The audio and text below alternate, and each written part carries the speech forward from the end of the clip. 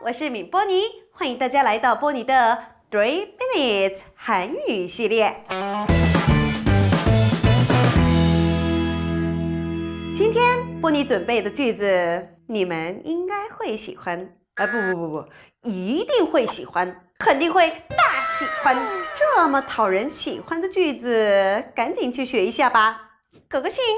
今天的句子，我喜欢泡面。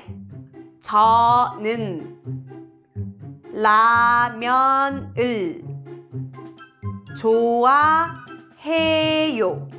저는 라면을 좋아해요. 第一个字，저是我，는是助词，泡面，라면就是拉出来的面条啊，拉面。这种泡面，韩国人称它为컵 라면。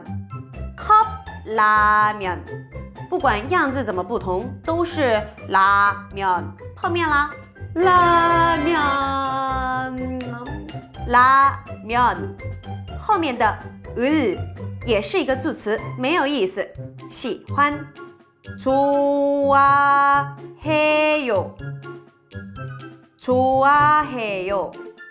把后面的요给去掉的话，就是喜欢的评语啦。좋아해。复习一下今天的句子，我喜欢泡面。저는 라면을 좋아해요. 저는 라면을 좋아해요. 附录韩国料理辣年糕 떡볶이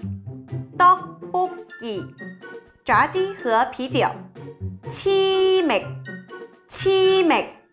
拌饭 비빔밥 烤猪肉 삼겹살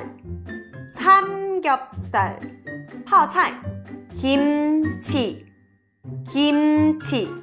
韩国菜 한국 음식 3 minutes 韩语영상 끝 뿅